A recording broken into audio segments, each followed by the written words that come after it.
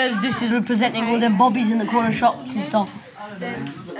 NQT Amy Mays has asked a Year 10 media class to pitch their own Hollywood disaster movie. But some boys do not take the lesson seriously. Could Amy have handled things better? Bobby. Boys, how's that coming along?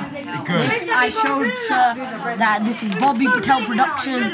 We're representing all the bobbies in the corner shops. Yeah, that's what I'm moving. Do you think that's a mature response? No, it's an actual movie. You're making a film about Bobby. Corner shop. Corner shop. Someone's blowing up corner shops. The main character. They're doing the task and they're thinking about it, but I suppose they're not. I've kind of got this idea in my mind of what I want them to achieve, because obviously it's within a genre of film, the disaster genre. They have to fit within that. And they're going off on a bit of a tangent, and I get the impression they're not quite taking it seriously enough. Does it fit within the disaster genre? Not what they came up with, no. It was just kind of one corner shop man and his shop blows up, which is more like an action-adventure. Do you think, because at the moment, from the bank of Miss Mays, it's going to give you absolutely no money? Comedy / disaster. No. Or just disaster. Comedy and disaster works. Yeah. These aren't sort of bad boys, are they? These are mucking about teenagers, and they've got the giggles about them. Do you know what the Bobby's joke is? They feel that the corner shop is oppressed within our society, or something like that, and they want to kind of give them more status, and they want to make them the focus of their film. But I mean, do you think that would be a Hollywood blockbuster? Because I don't. I don't think I'd pay to go and see it. Yeah, miss, because who's going to supply us with our daily milk, and who's going to supply us with, you know, all those necessities, isn't it? Yeah, but why is if you don't have the milk? Not everyone uses the milk. Okay, I want you to seriously think about your idea. You have got some good ideas in there when you think about, you know, it's going to affect lots of people and there might be lots of different characters, but I think we need to expand on the corner shop. If you were able to run that script again, what would you say?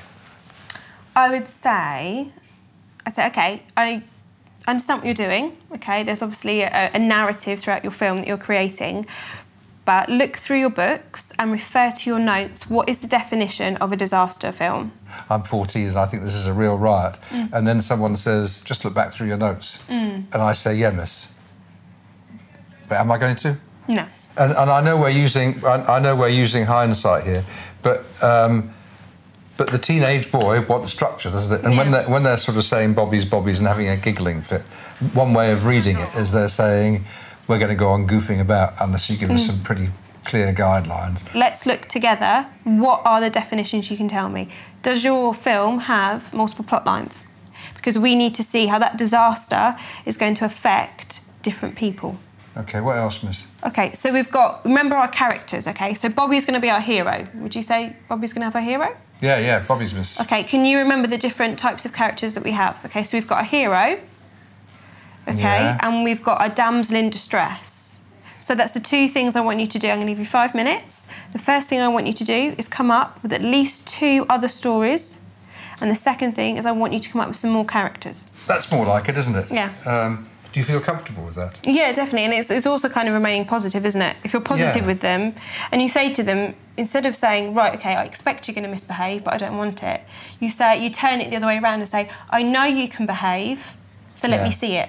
Yeah, then you've sent the teenage boy away with a mission. This is Black Stars Entertainment. Later in the lesson, during the pitches, the same group of boys are again disrupted. It asked for 30. OK, in the words of Chelsea, I'm going to allow 18,000. What? We got like 25. You really good pitch, well done. Well, that's better than... All he said was he got the code. Name? Yes. Go outside.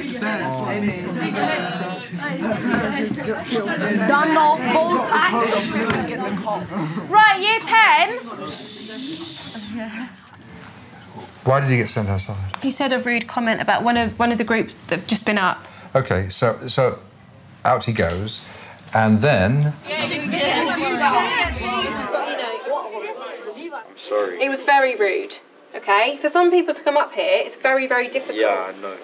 I'm sure you wouldn't like it if anyone else is mocking your work. No. No. Okay, it's actually quite embarrassing for someone in Year 10 to behave the way that you did. Yes, miss.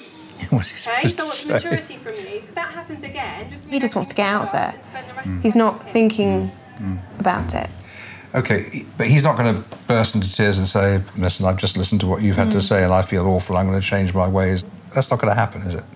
So I think about 15 or 20 seconds of that was really, the effect of that was really upsetting. It made it difficult for me to teach. It stopped other people learning, and it was a very unpleasant remark.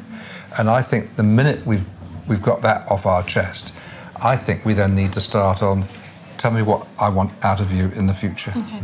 Because otherwise what we're doing is the kind of telling off charade. You're going whap, whap, whap, and I'm going, yeah, miss, I know, I'm terrible, I'm awful, I'm terrible. And nobody's learning anything.